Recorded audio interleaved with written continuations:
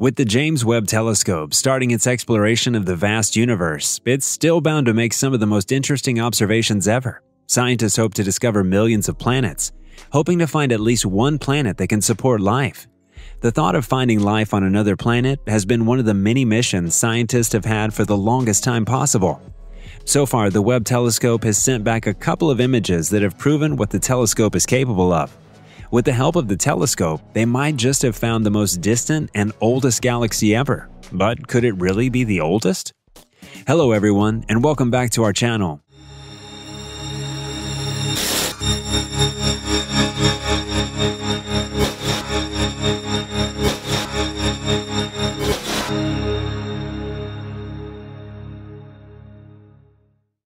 Today we'll look at the discovery of the most distant and old galaxy made by the James Webb Telescope. But before we continue, make sure you leave a like and subscribe to our channel for more updates on what's happening in space. And with that, let's find out more about this galaxy. Thanks to the power of the James Webb Telescope, scientists have now started discovering record-breaking distant galaxies by the dozens. All this is through sifting through the immense load of data that's been collected by the James Webb Space Telescope so far. As they were going through the data, scientists discovered lots of galaxies that are as old as 200 million years after the Big Bang. Before the James Webb Telescope was launched, the most distant galaxy that was confirmed was one known as GN-Z11. According to astronomers, this galaxy was about 420 million years old after the Big Bang.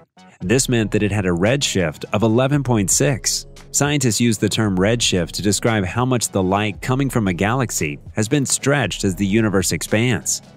Therefore, the higher the redshift, the farther back in time the galaxy really is.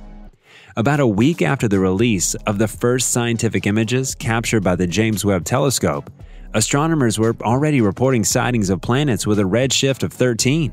This is about 300 million years after the Big Bang. However, a new set of data sent by the James Webb Telescope has revealed that there is in fact another galaxy that smashes that record. Not so long ago, scientists revealed that they found galaxies with a redshift of 20. If this is in any way true, then we may be talking about galaxies that existed about 200 million years after the Big Bang. However, that's just a possibility and may not be true. At this stage, none of the redshift values have been confirmed. For astronomers to fully discover how far the galaxies really are, they would need to perform spectroscopic analysis. This is where they split the light coming from an object into what scientists mainly refer to as a spectrum. However, this analysis comes later. Nonetheless, it's quite clear that the James Webb Telescope is fully capable of detecting some of the galaxies that are in this long-lost era. Most of these galaxies have been detected using different techniques. Haojing Yan from the University of Missouri-Columbia led a team of astronomers in using gravitational lenses that were created by the galaxy cluster SMACS J0723. They used the lens to detect 88 potential galaxies that are beyond a redshift of 11. This includes a large group that's said to be at the redshift of 20. If they were able to be validated, these galaxies would be the most distant ever detected. Considering the cosmic expansion that's been taking place over the years, these galaxies might be as far as 35 billion light-years away from us. In addition, two other papers have reported finding high redshift galaxies in patches of the sky where jwst has simply taken deep exposures. Furthermore, this has been achieved without resorting to gravitational lensing. These images are a part of a survey known as the Cosmic Evolution Early Release Science. It's said to have images of 10 different sky patches captured by the Webb Telescope near-infrared camera. The telescope's near-infrared spectrograph looked at 6 of these patches, while the mid-infrared instrument looked at the other 4. A team of astronomers, led by University of Edinburgh PhD student Callum Donnan, discovered a potential galaxy with a redshift of 16.7, which is about 250 million years after the Big Bang. In addition to that, the team also discovered 5 other galaxies that had a redshift that was greater than 12. All these galaxies exceed the redshift record that was set by the Webb Telescope predecessor and now colleague, the Hubble Space Telescope. On the other hand, another team led by Stephen Finkelstein of the University of Texas at Austin used the same observations from Sears and discovered that there was a galaxy with a redshift of 14.3. This places the galaxy about 280 million years after the Big Bang. The researchers have named it Macy's Galaxy, after Finkelstein's daughter. The astronomers discovered that this galaxy might also have been spotted by the Hubble Space Telescope, but at the time it may not have been recognized. If a closer look at the archive data were to reveal the galaxy, then that would mean that Macy's Galaxy must have very strong ultraviolet emission from a powerful burst of a star formation for it to have been spotted by the Hubble telescope. It is without a doubt that all the distant galaxy candidates have evidence of strong ultraviolet light emission.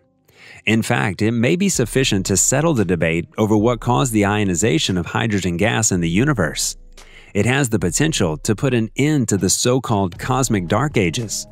Scientists have been pretty sure for a long time that radiation from the first stars and galaxies and radiation coming out of the first supermassive black holes are two of the main causes. In the paper published by Donan's team, they calculated the galaxy ultraviolet luminosity function.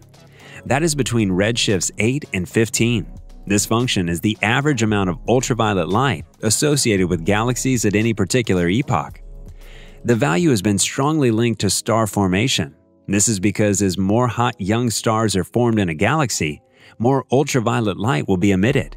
So, to this, Donan's team concluded that there is more than enough ultraviolet radiation being produced by the stars in these early galaxies, which ends up ionizing the universe. The abundance of high redshift galaxies that are being discovered can be considered cosmic babies. These galaxies are about 1,000 or so light-years wide, and they all contain tens of millions of stars.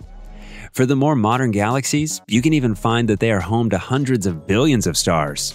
According to the astronomers, these cosmic babies could be as old as slightly less than 100 million years and as young as 20 million years. Even with the discovery of a very old galaxy, scientists are yet to discover any of the very first galaxies in the universe. These universes are estimated to be at a redshift of about 25 or more, but even though they have not discovered any of the original universes, the new detections are said to represent generations of galaxies that came shortly after. These are also the galaxies that scientists can see in the early stages of development. The James Webb Telescope can discover ultraviolet light because it has been redshifted into longer wavelengths of infrared visible to the telescope. The amount of ultraviolet light, combined with the abundance of high redshift galaxies with the Webb telescope, was able to find so early in its mission, led one to speculate that galaxies were quite numerous in the earliest history of the universe. However, contrary to popular belief, the star formation rate may have declined further back in time. This is compared to there being a sharp drop-off beyond redshift 11. As Finkelstein's team wrote in the paper, should follow-up spectroscopy validate these redshifts, it means that our universe was already aglow with galaxies less than 300 million years after the Big Bang. Now that the James Webb Telescope has discovered these strong candidates at great distances, there are many more questions to be answered. How much farther back in time can the James Webb Telescope really see? Will it be enough to discover the very first galaxies that existed, maybe 100 million years after the Big Bang? We can only wait to find out. Do you think the James Webb Telescope is powerful enough to discover the original galaxies? Feel free to let us know in the comments section below. Also, make sure you leave a like and subscribe to our channel for more updates on what's going on in space. Thanks so much for watching, and I'll see you in the next one.